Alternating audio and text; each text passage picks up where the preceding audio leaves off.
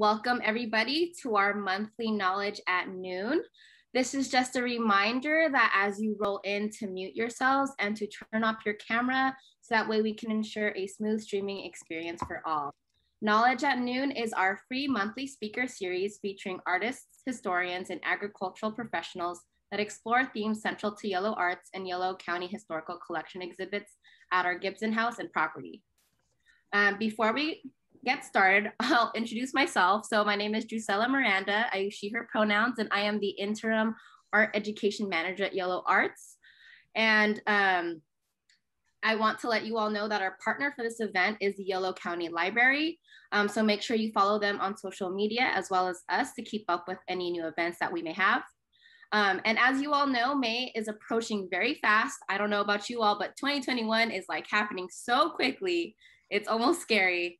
But we are a nonprofit here at Yolo Arts. And if you enjoy our free programming, such as Knowledge at Noon, you can support our programming by becoming a member at www.yoloarts.org/give or donate to Yolo Arts at the upcoming Big Day of Giving on May 6th this year. Our info will be shown at the very end. So in case you didn't catch that, don't worry, there's another chance to follow up and see what you can do to donate and support us. But without further ado, I am going to pass the mic over to my partner for today, who is the curator for the Yolo County Historical Collection. And I will let you introduce yourself. All right, hello all. My name is Yulia Bodanu, and I am the curator of the Yolo County Historical Collection. And today we are very lucky to have Dr. Bob LaPerriere as our speaker for Knowledge at Noon. And Dr. Bob is the curator of the Sacramento Valley Medical Society Museum of Medical History in Sacramento, and is an active voice within the Sacramento history community. I have visited Dr. Bob's museum, and it is full of amazing medical items and so much local history. It's crazy. So we're lucky to have Dr. Bob with us today to illuminate us on medical practices and what they looked like during the gold rush, and how these practices impacted Sacramento and Yolo counties. In partnership, we have our exhibit, Healing Histories, that is open at the Gibson House, that is open through December, so plenty of time to see it. And currently the Gibson House is open on Thursdays from 2:30 to 5 p.m. So hopefully Dr. Bob's presentation will shed some light on medical practices from the gold rush to today. And also please visit the Gibson House to see the exhibit Healing Histories. So I'm going to hand it off to Dr. Bob. Okay, I will go to sharing my screen here. Okay, I'm going to talk about gold rush era medicine today, and really happy that Yolo County invited us because our museum is part of the Tri-County Medical Society of Sacramento, El Dorado, and Yolo County. Now, the beginning of gold rush medicine begins with the gold rush on January 24th, 1848. James Marshall saw something shiny in Sutter Creek near Coloma, discovered gold while overseeing construction of a sawmill on the American River. So began the influx of thousands of gold seekers to a new and rugged frontier with no infrastructure to cope with such a crowd, no public health measures, a region described by a first comer as one of the most healthful territories on the continent, with a climate unrivaled in purity and equability, nor is sickness that scourge of humanity here to harass and hinder us in our pursuits. But with no public health measures and minimal hygiene, within a few short months, the gold rush immigration produced a collecting point of health tragedy not to be equal to any other place in the world. Doctors did arrive with the gold rush, many in the hopes to find gold themselves, but more likely to find disease and suffering and be stimulated and challenged to resume their dedication to the practice of medicine and initiate public health measures. Now, the first medical society in California, 1850, the Medical Surgical, and that's the British spelling for surgical, Medico Surgical Association, followed 5 years later by the Sacramento Medical Society, followed a year later by the California State Medical Society, which was a precursor of our current California Medical Association and was the beginning of California's organized medicine and health care. And then that was succeeded in 1858 by the County Pathological Society. Well, by 1863, the Sacramento Medical Surgical Association, the Sacramento Medical Society, and the Sacramento County Pathological Society had all disappeared. But by 1868, the physicians had gained a lot of knowledge and organization. Many of those involved in the former organization formed the Sacramento Society for Medical Improvement, which later became the Sacramento El Dorado Medical Society, and now is the Sierra Sacramento Valley Medical Society, including, as I mentioned, 3 counties, Sacramento, El Dorado, and Yolo. 3 years ago, actually, was the 150th anniversary of our society, and it's been in continuous operation since 1868, and is the oldest county medical society in California based on continuous years of existence.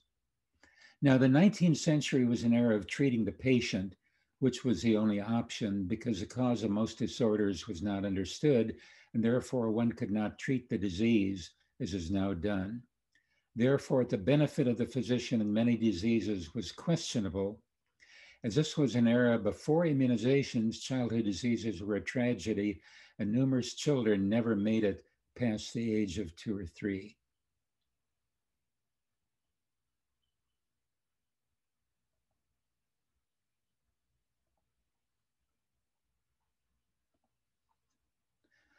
Now, being sick and medical treatment in the 1800s, this letter really nicely summarizes what that was like. And this is a letter that was presented to me by one of my patients. And we have the original letter in the museum. It was written from one of her relatives to another relative in about 1820. And it reads, on the 6th of September, I was seriously attacked with a bilious fever, also threatened with a dropsy. My physician thought it impossible for me to bear a run of the fever. He commenced breaking it on Sunday by bleeding and puking, which was continued on Monday. I was partially deranged on Sunday, which was followed by a state of mental madness caused by excruciating pain about the crown of my head, of the most agonizing torture that experience could conceive or tongue describe. I had my head shaved and blistered, one also upon my neck, upon my back, upon my bowels, one upon each arm, one upon each leg, 8 in number, all sore at a time, very large and inflamed. Yet the chief evidence I have of the existence is the scars upon my body. A partial derangement succeeded madness. 3 months are lost to me. Time appears like an almost forgotten dream. I must turn from this subject. The recollection of it chills my blood. I view this affliction as a punishment for an abuse of reason. My nerves are still irritable. My health is tolerably good. Now we'll take a look at the gold rush. 6%, that was the overall mortality of those heading west, and those that survived often found death was not far behind them. Most common medical problems included gastrointestinal illnesses, from chronic complaints to diarrhea, dysentery, and diseases such as cholera and typhoid. And there are lots of medicines around to try to remedy these conditions. Of course, none of them really worked. There was Munyon's cholera cure, the Woodbridge treatment of typhoid fever, Moore's pills for malarial diseases, Dr. Shoup's diphtheria remedy. Water, water everywhere, and not a drink we would enjoy drinking. No wonder gastrointestinal disorders were so common back then.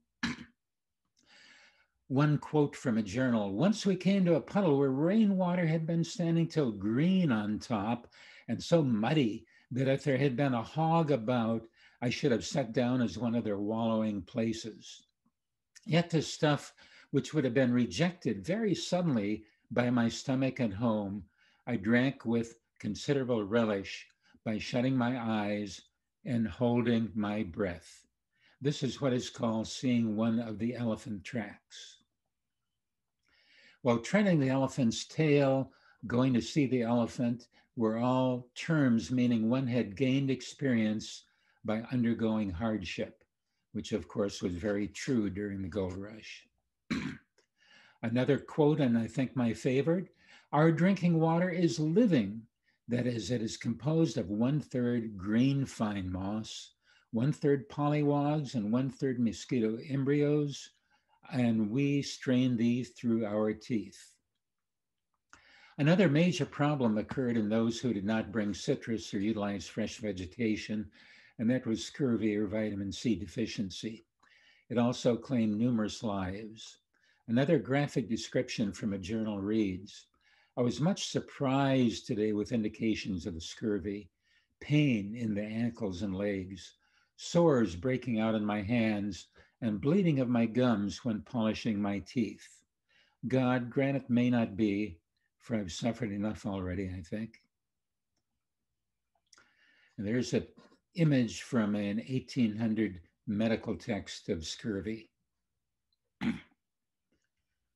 Another quote from a diary: "The amount of suffering in the latter part of the route was almost incalculable. I saw men sitting or lying by the roadside, sick with fevers or crippled by scurvy, begging of the passerby to lend them some assistance, but no one could do it. Consequently, they were left to a slow, lingering death in the wilderness." And again, some images of scurvy.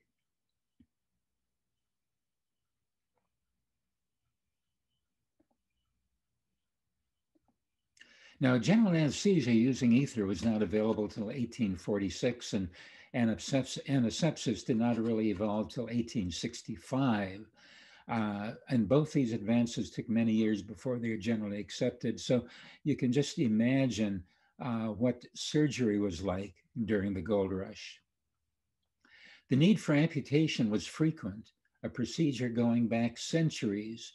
If a fracture penetrated the skin, what we call a compound fracture, the mortality rate was about 100% due to infection before the days of antibiotics, whereas the mortality rate of amputation was 50%.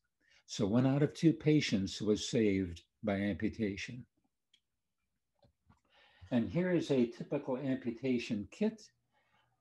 This is a typical Civil War one in a beautiful wooden case. It contains a variety of things, including a trephine, which would be used to bore a hole in the skull to release blood from an injury that was pressing in the brain. A Hayes bone saw, which was a saw used for the skull. And of course, underneath were all the knives and the saws that were used. Now, here's an image of someone at that time doing an amputation. He would hold the blood vessel up with the tenaculum while he tied it off. And all these immigrants were coming to a land described as one of the most healthful territories on the continent, with a climate unrivaled in purity and equability, nor is sickness that scourge of humanity here to harass and hinder us in our pursuits. However, as the population of Sacramento acutely jumped from 2,000 to 10,000, and 250,000 people poured into California, the immigrants exceeded the facilities. Sanitation was a luxury, and the 49ers lived primarily in tent cities, squalid cabins, and shacks where human sewage polluted the streams. Few who worked in the mines ever carried home their prior state of good health, and only got worse. The floods of January 1850 brought typhoid, encephalitis, diarrhea, malnutrition, and other disorders. All these diseases were complicated by the arrival later that year of cholera. The physicians, it was said, did noble work. No danger appalled them. Night and day they responded to the call of distress, scarcely pausing to snatch a few hours of needed sleep and rest. Now we'll take a closer look into one of the three perils of the 1800s. Sacramento was repeatedly decimated by floods, fire, and disease, but it always rebounded. We'll now look at the reasons behind many of the 19th century deaths and many of what were considered mass burials. A disease not known in California today, but still not uncommon in other parts of the world. Let's take ourselves back to the gold rush, about 170 years, population of Sacramento about 8,000, and there are about 50 doctors in the recently formed Medical Surgical Association. According to the New York Journal of Medicine, over the prior 6 months, 90,000 people arrived in California, 30,000 of these by sea, which was a voyage of up to 17,000 miles. And I do not think I could take that long a voyage today, even in the current cruise ship. The other 60,000 crossed arid plains and rugged mountains. It was said death was not a stranger. It was estimated that 1/5 found graves within the first 6 months after arrival. And if you add that to the 6% that died on the crossing, you're looking about 1 out of 4 people were dead within 6 months of arriving for the gold rush. Cholera was rampant on the eastern seaboard during 1849, 1850, and traveled through New Orleans and up the Mississippi Valley. This is an image of the New World that brought good and bad news to California. And this was on October 18th, 1850. The good news was the news of California's statehood. Well, at that time, there was no sanitation, no clean drinking water in Sacramento, mounds of garbage, human and animal waste, dead animals, and all manner of trash accumulated behind Sacramento's tent dwellings, boarding houses, gaming parlors, stores, and food establishments. The stage was set for an epidemic, and all it would take was one victim to arrive and set it off. And there was the victim. Dying in the levee after disembarking from the New World. He sparked an epidemic that caused panic, total panic in Sacramento, and this was cholera. Now, let's take a look at a medical textbook description, a textbook actually from the mid-1800s, to understand the terror that cholera produced. Cholera generally commences with vertigo, headache, and singing in the ears, a sensation of flatulence in the stomach or gripping pains, and a feeling of weight and oppression in the region of the heart. We find the lips, nails, and sometimes the whole skin of a blue color. The frame loses its power of generating heat.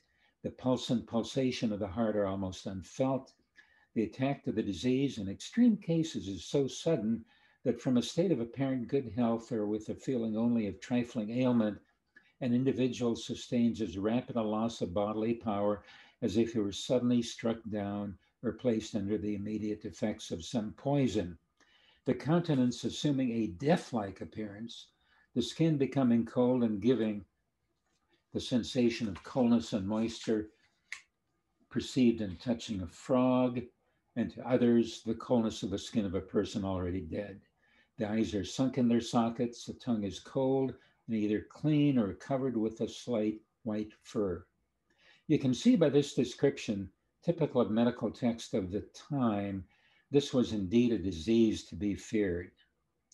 During the epidemic, thousands, an estimated 4/5 of the population of Sacramento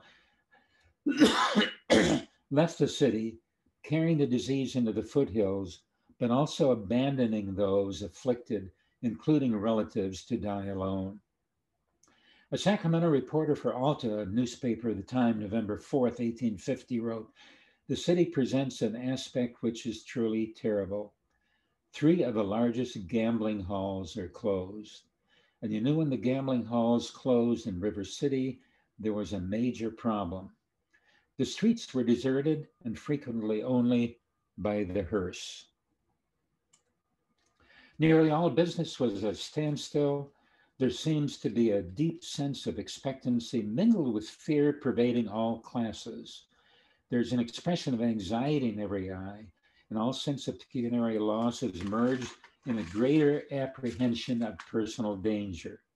Many deaths are concealed and many not reported. Well, at the worst, more than 40 deaths per 24 hours occurred, a mortality rate of about 1% of the population daily. Within 18 days, about 1,000 died, an estimated 15% of Sacramento's population. The fatality rate of approximately 50%, a typical statistic for the time, and often death occurred within 24 hours of onset. It's estimated that up to 5,000 people may have died in Northern California from the single epidemic as people migrated north. The physicians all remained caring for their patients, and they also died.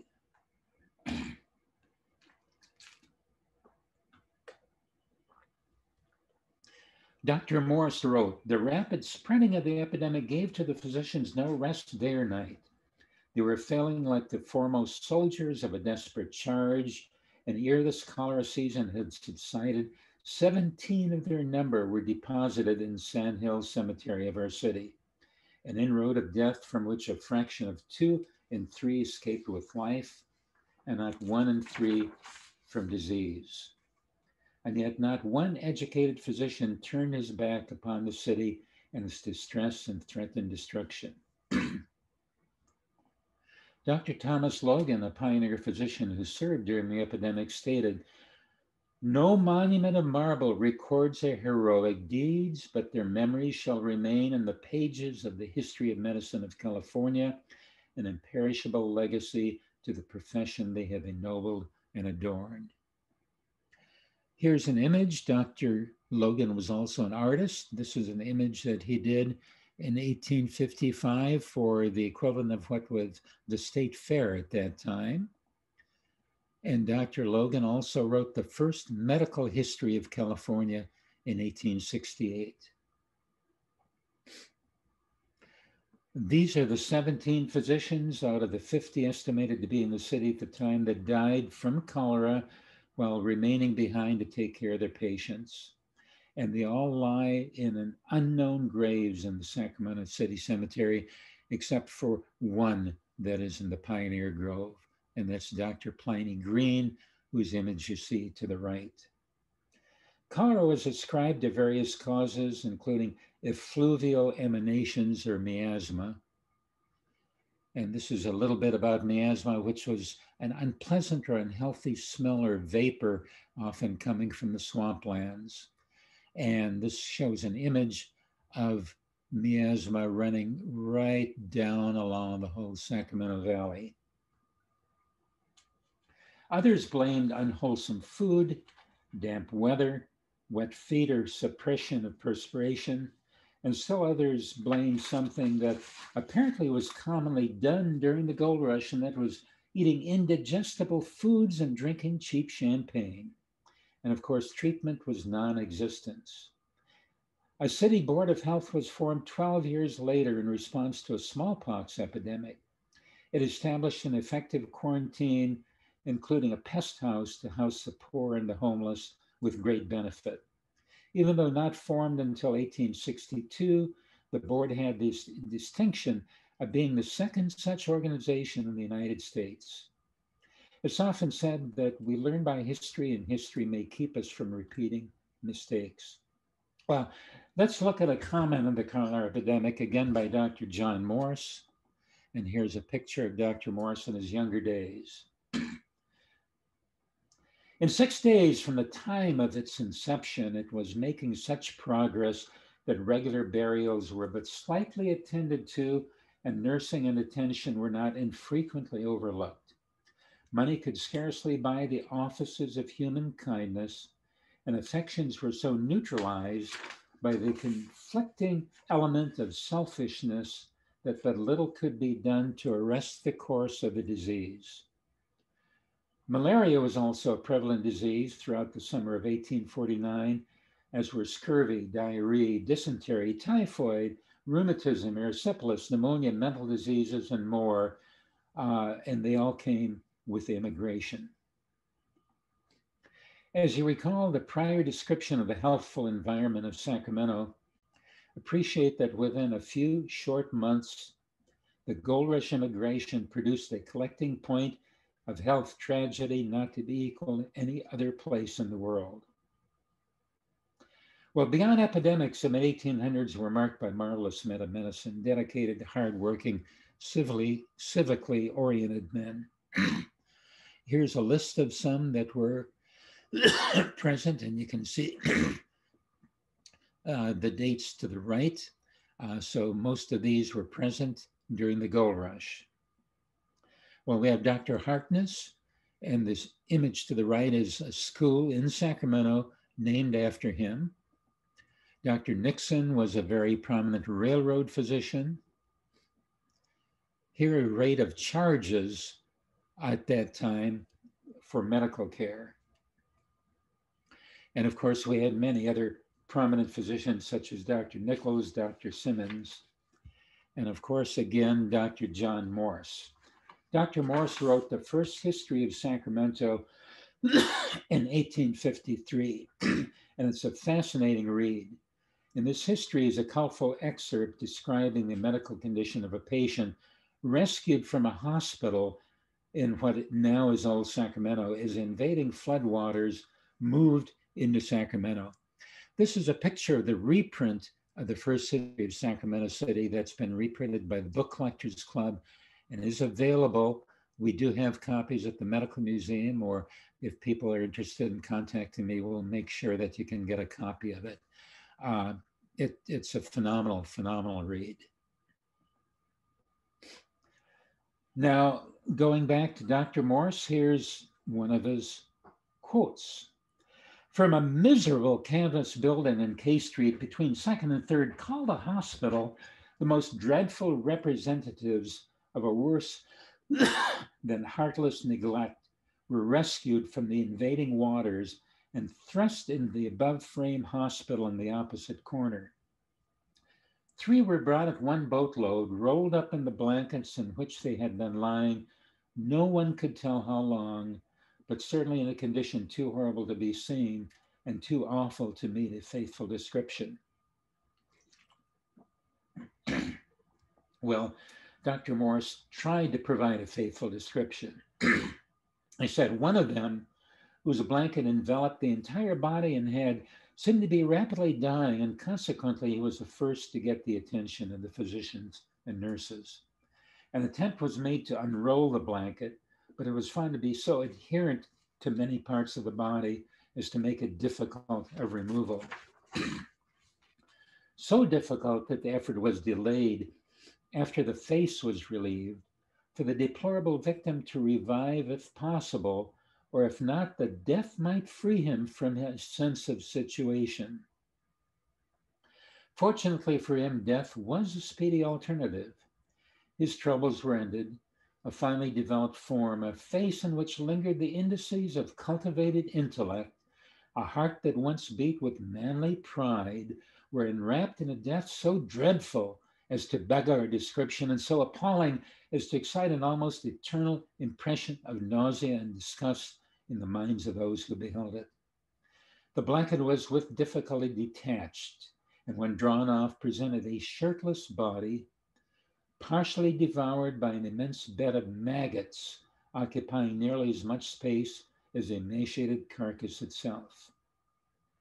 And when one adds to this loathsome mass these crawling elements of disgust, the accumulated excretions which were alike confined by the agglutinated folds of the blanket, a head of hair almost clogged up with vermin, then can a just conception be formed of what was suffered during the sickness of the fall and winter of 1849. Well, I think Dr. Morse really did a good job portraying what life and death was like back then. So what about maggots?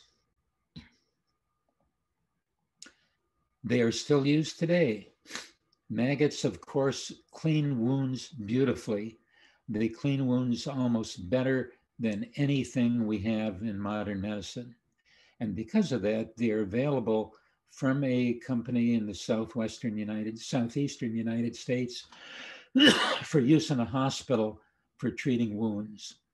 And of course, in the gold rush, maggots were everywhere. They're fly eggs. So anyone who had an open wound with all the flies around, there was a chance that they developed maggots. However, today that is not commonly the case. And therefore, for $190, a physician can prescribe a bottle of maggots that will be applied in the hospital to the wound.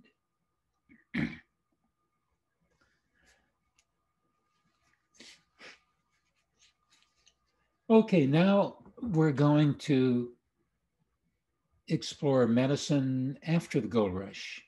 It did improve to some extent. Now the doctors, and this goes back to the doctors during the gold rush, the allopath, which was the equivalent of our MD today, learned medicine both through medical schools and through preceptorships, which was working with the physician for several years until they felt they had learned enough to open their own practice. One of the reasons for the formation of our medical society was to protect the public from irregular physicians.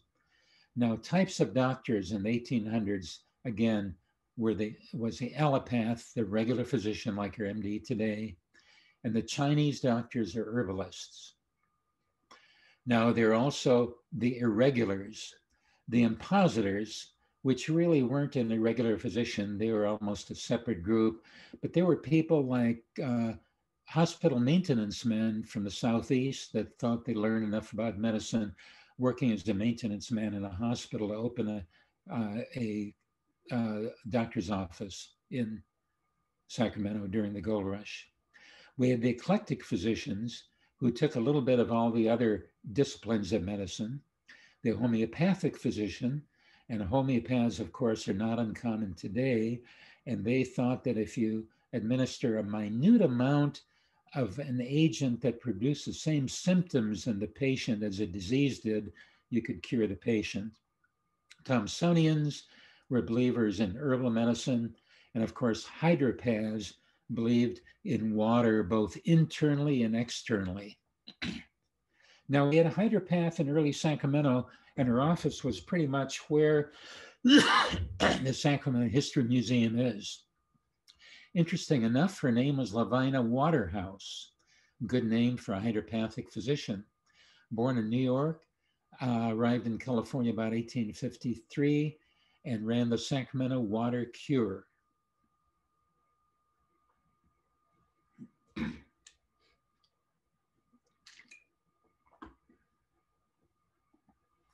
The irregulars often had a large following because their use of cupping, bleeding, puking, and purging was minimal.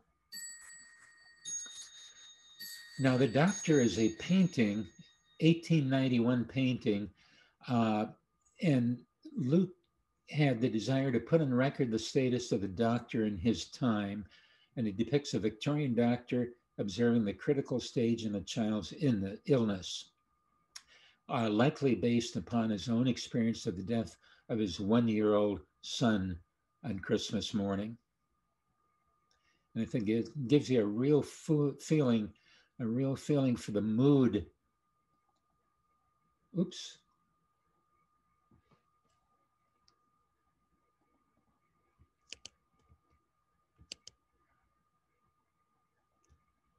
Sorry about that. For the mood of what life was like and what medicine was like and what illness was like in the 1800s. Of course, anatomy images were important. People could not always dissect a cadaver to learn medicine. Vesalius was a Flemish anatomist and physician, author of one of the most influential books in human anatomy, and often referred to as a founder of modern human anatomy. And the image to the left is one of his from the 1500s.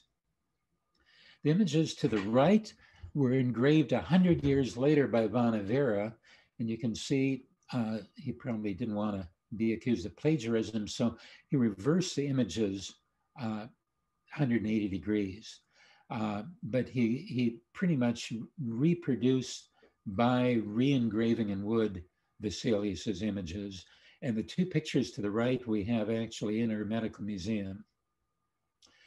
There are a number of anatomy books of the time, and the artists were very impressive, exhibiting the anatomy at that time. Maclise was one of the common books, 1851, the image to the right.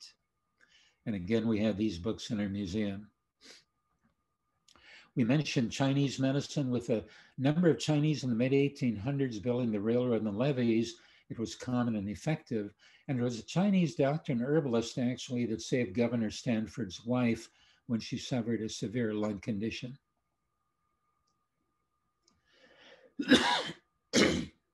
No doctor available? Well, you went to self-treatment. This is one of many, many guides. This is from 1925, but it's representative publications going back to the 1800s. During the gold rush, a number of similar books were printed telling people how to survive the trek to the West and telling them how to take care of their family for various illnesses.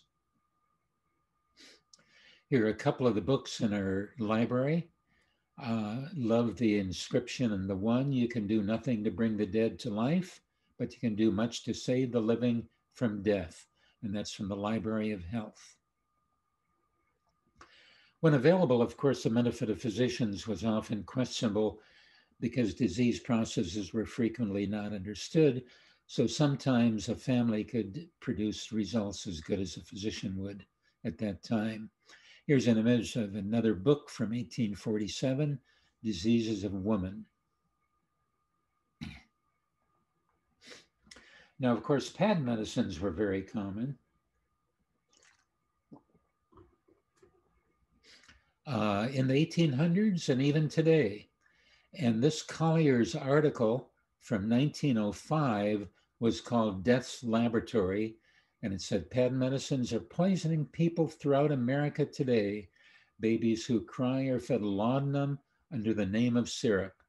And we have a bottle of that in the museum with instructions for teething, particularly for infants.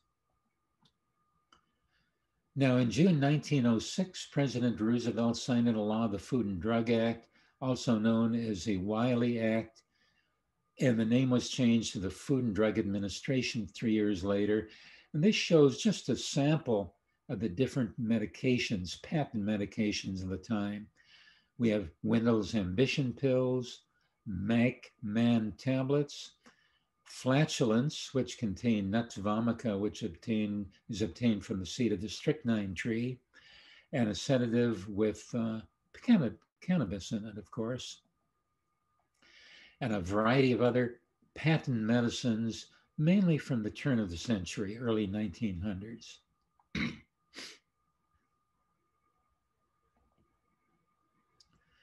Now, this I included just because I love the name of it, per notice for making a flesh-reducing remedy. A couple of other patent medicines at the time. And while I get a sip of water, I'll let you read some of the text in that.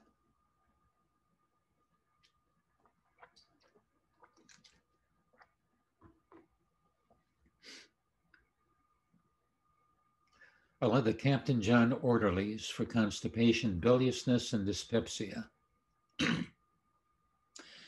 Constipation was really an important thing to people in the early 1900s, probably the late 1800s. And Bernard McFadden, who some of you might have heard about, he was a bodybuilding, a nutritional and health fan, and wrote a book totally on constipation. Well, of course, quackery was common. This is one quackery item we have in our museum, a Davis and Kidder's electric machine. You put a finger in each of the two metal tubes, have someone crank up the crank and produce a little electrical stimulation. Now, I'll let you guess for a minute what these are. They're obvious to a lot of people. From the 1890s to the 1940s, they were rectal dilators, but they were not primarily for rectal problems or piles.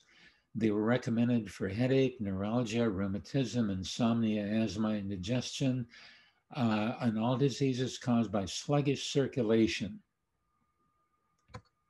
Glad we're using modern medicine today, right? How about if you had a toothache? Well, if you were lucky and you're in Sacramento and during the gold rush, Dr. Henry Pearson, a dentist, was here in 1849. However, if you weren't lucky enough to have a dentist, you might visit the local blacksmith. And up until 1860s, dentistry was largely unregulated, and blacksmiths as dentists dates back to the 17th century. Now we'll look a little at diseases and disorders. Diseases during the gold rush, and still around today, of course, but not necessarily in the United States, were yellow fever, malaria, typhoid, typhus, and cholera, and many more, including childhood diseases. Yellow fever was not endemic in Sacramento, but it was picked up crossing Panama by the people coming out west. If you go through the cemetery and you see a grave marker with a lamb, you know there's a child buried there. And this gives you a little insight into how short the lives of many children were. Measles, of course, was around, and measles had made the headlines the last couple of years due to the anti-vaxxers and the lack of kids getting immunized against measles. A very miserable disease, and it occasionally can be fatal. Excuse me. Now, this is smallpox. Smallpox was totally eradicated from the world in 1979. The first successful vaccine was the smallpox vaccine way back in 1796, when Jenner used cowpox to immunize. Now we have smallpox vaccine. Fortunately, because it's disappeared from the world, it's not used anymore, but it did not use smallpox as the agent for immunization.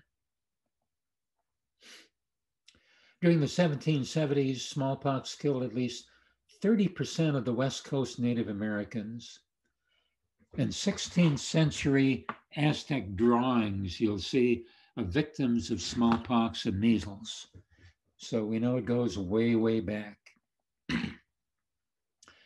Diphtheria, another bad killer of children, killed in two ways. It formed either a toxin that would kill the child, or it formed a membrane over the trachea so the child could not breathe and would suffocate.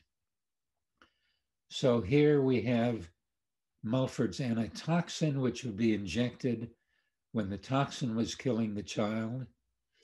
And if it was the membrane preventing their breathing, Dr. O'Dwyer developed larynx tubes so you could go down in the throat and perforate the membrane and put a little breathing tube in.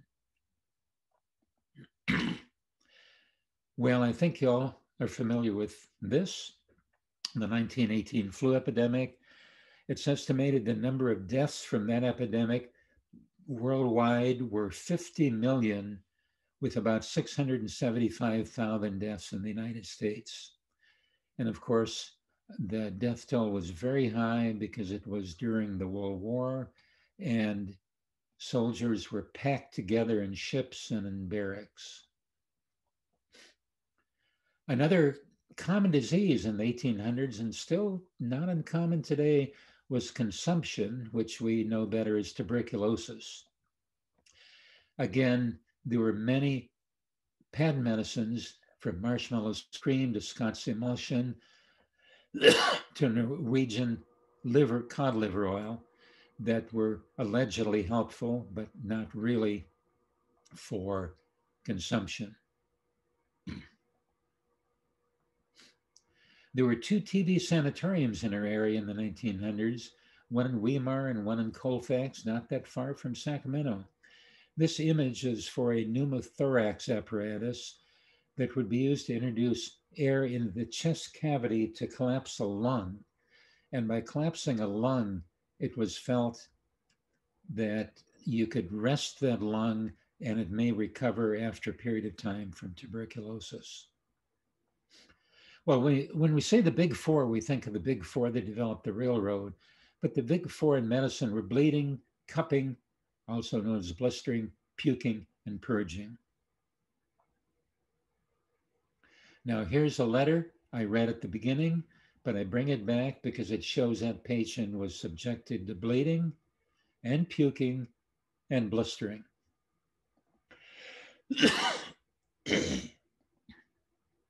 Now, bleeding comes from Hippocrates' theories of 4 humors, blood, phlegm, yellow bile, and black bile.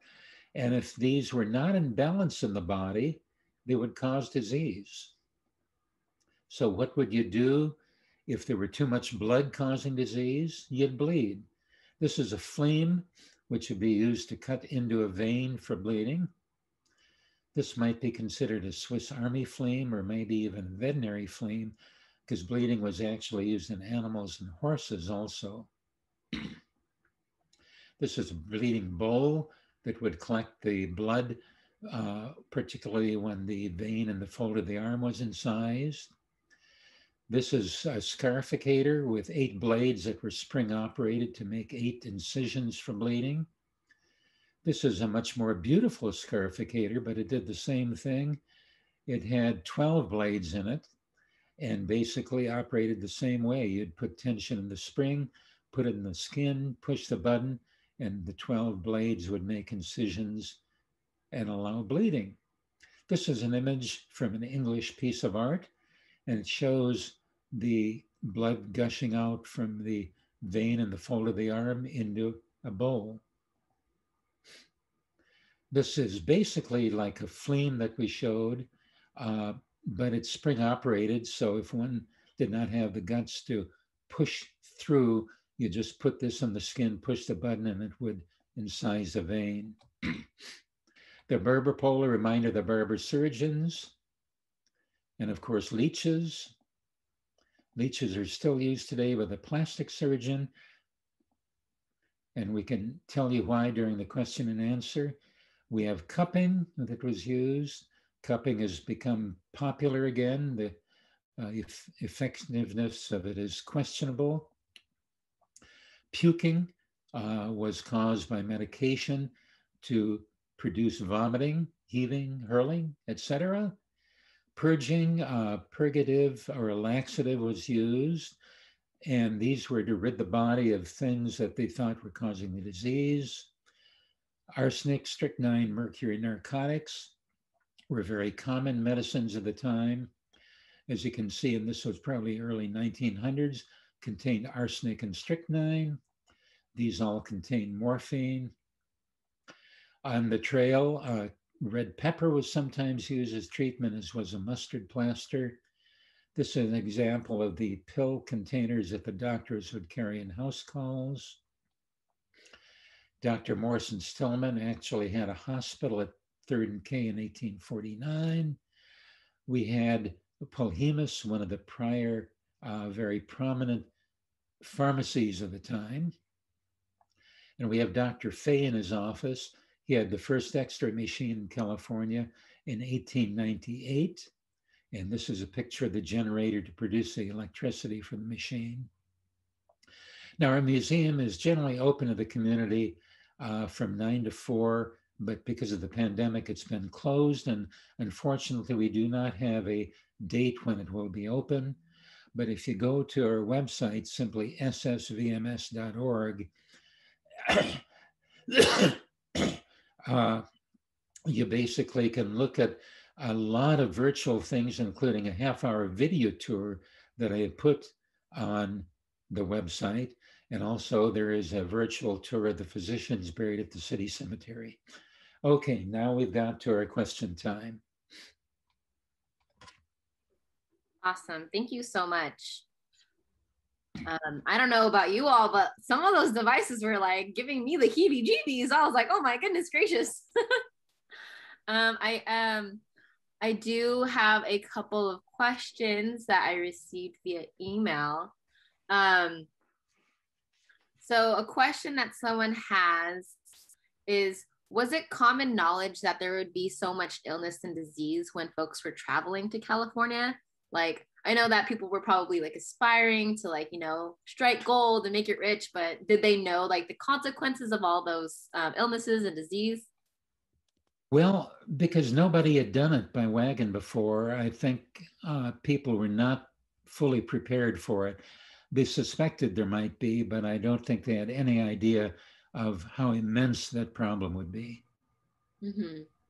How common are some of the diseases that you mentioned that were really prevalent back then? Like, are those diseases like still really common now? I know you mentioned tuberculosis, but yeah.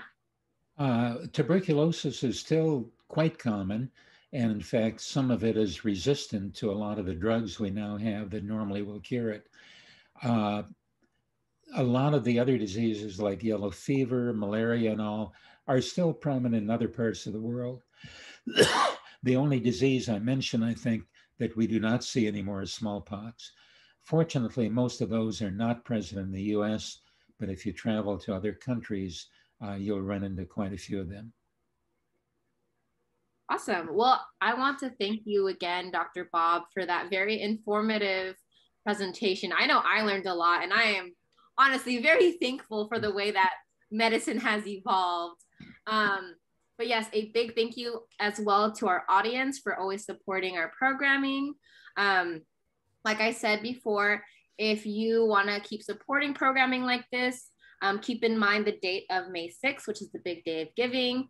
You can donate directly on our website or go to the Big Day of Giving website and find our profile. And as always, follow us on social media, on Facebook, Instagram, you name it. You can join our listserv so you can stay up to date with what is happening, especially as things are kind of opening up again. Thank you all once again, and we hope you will join us at our next one.